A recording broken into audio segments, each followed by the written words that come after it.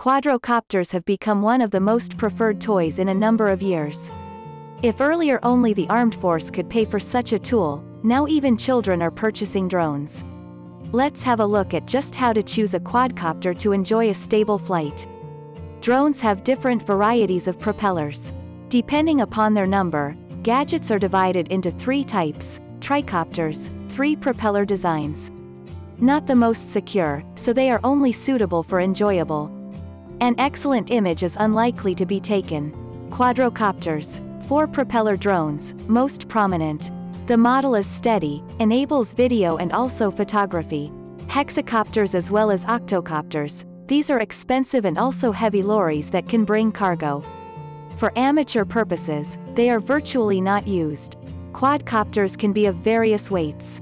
Mini drones appropriate for a child and launch inside the apartment or condo.